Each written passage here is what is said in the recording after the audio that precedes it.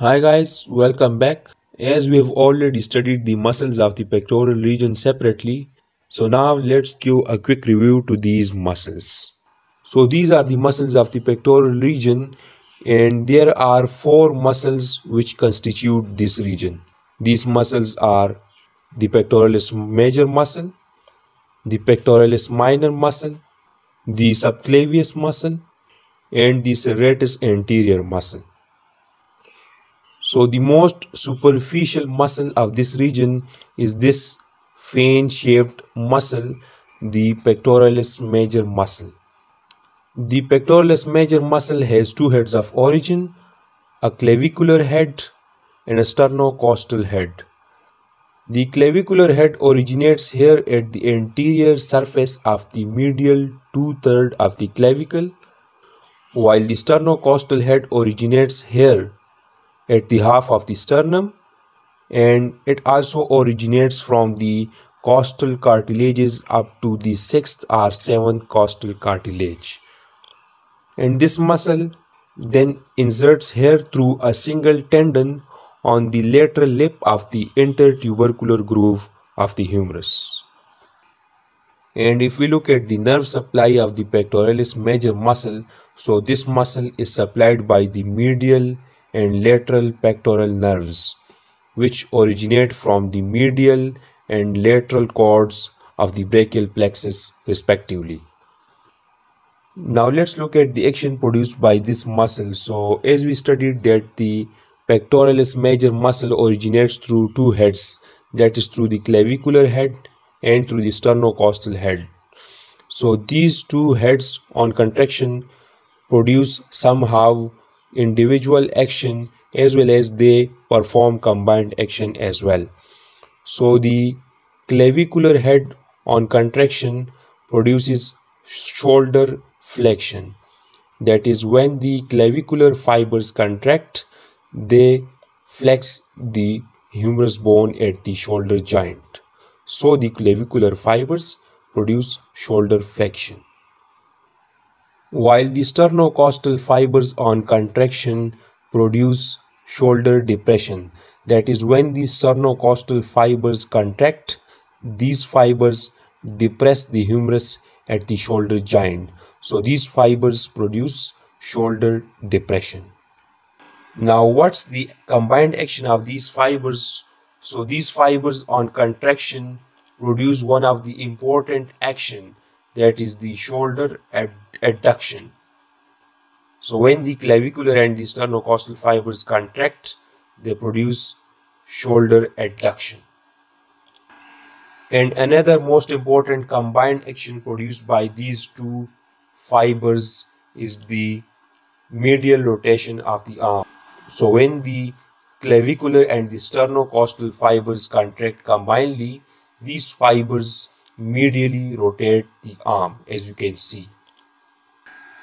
Now underlying the pectoralis major muscle is this triangular muscle, the pectoralis minor muscle.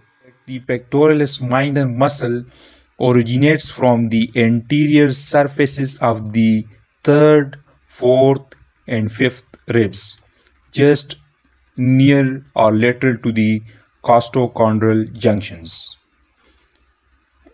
And this muscle inserts here on the medial side of the coracoid process of the scapula. Now if we look at the nerve supply of the pectoralis minor muscle, so this muscle is supplied by the medial pectoral nerve, which originates from the medial cord of the brachial plexus. So these branches supplying the pectoralis minor muscle are actually the pectoral branches of the medial pectoral nerve, and the medial pectoral nerve underlies this muscle. So I would remove this muscle so that I can show you the medial pectoral nerve. So now the muscle is removed and you can see the different nerves. So let me show you the medial pectoral nerve. So this one is the medial pectoral nerve originating from the from the medial cord of the brachial plexus. So this one is the medial pectoral nerve, which then gives off pectoral branches to the pectoralis minor muscle. Let's discuss the function of the pectoralis minor muscle.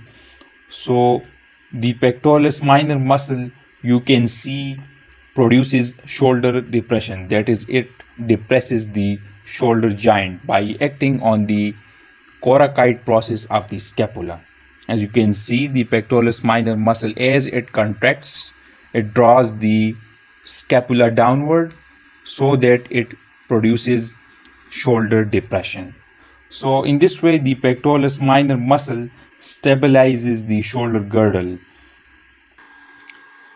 The third muscle of the pectoral region is this small muscle, the subclavius muscle. The subclavius muscle lies underneath the pectoralis major muscle.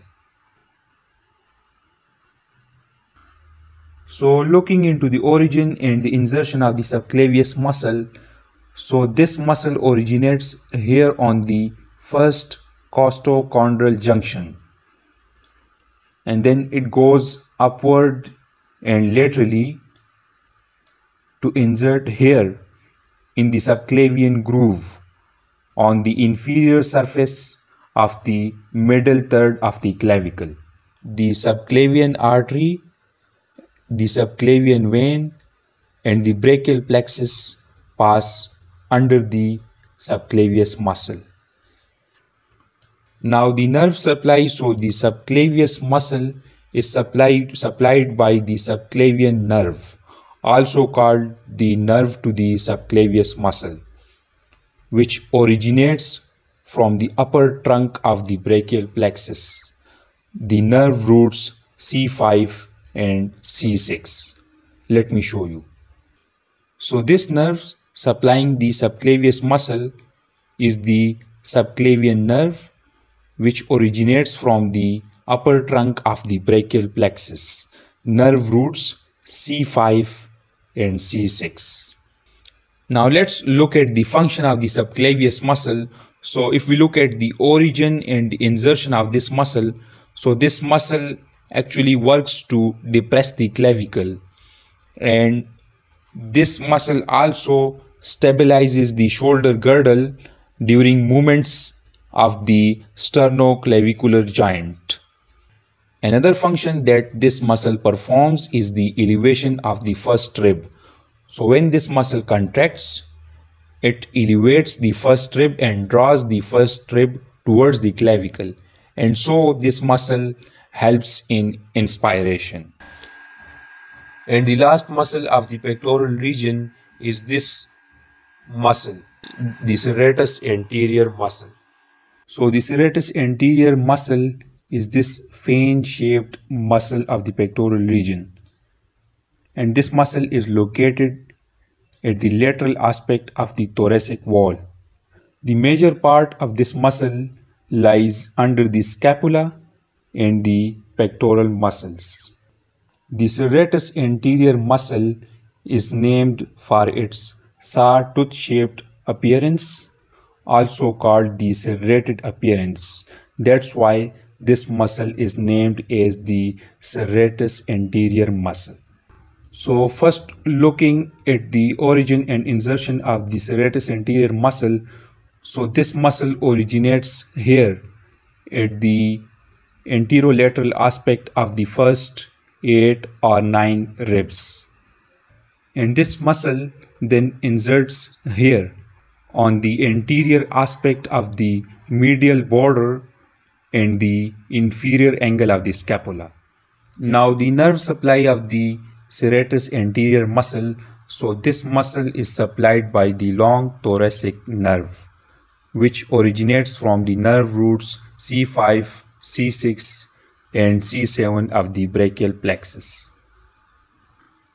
This nerve is the long thoracic nerve, and this nerve originates here at the nerve roots C5, C6 and C7 of the brachial plexus. Now looking into the action produced by the serratus anterior muscle, So this muscle produces shoulder protraction, that is the ventrolateral movement of the scapula around the chest wall.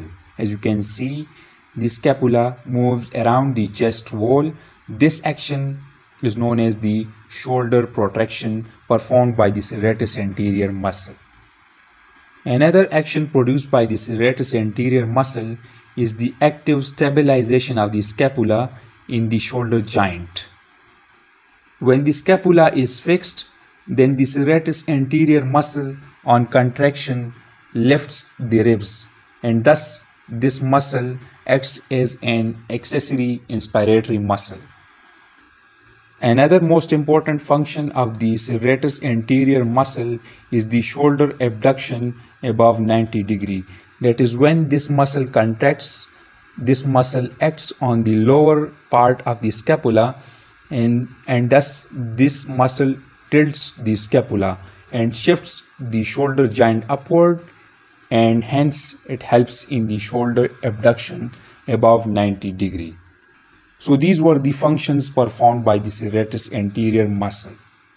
So now if we look at the vascular supply of the pectoral region, so there is a dense network of arteries supplying the pectoral region, as you can see.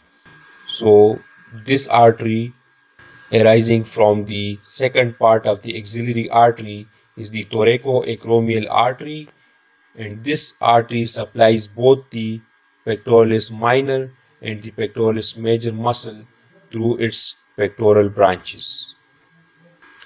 And this artery is the clavicular branch of the thoracoacromial artery, and this clavicular branch of the thoracoacromial artery then supplies the subclavius muscle. While this artery is the lateral thoracic artery, which arises from the second part of the axillary artery, and this lateral thoracic artery supplies the serratus anterior muscle. Along with the lateral thoracic artery is this artery, the subscapular artery, which arises from the third part of the axillary artery, and this artery then supplies the serratus anterior muscle through its numerous branches. So this was about the vascular supply of the pectoral region, and after this we have covered the muscles of the pectoral region. So if any one of you wants to study these muscles in detail, you will have to study these muscles individually through our tutorials. So we have also described each of these muscles individually in our tutorials. Thank you so much.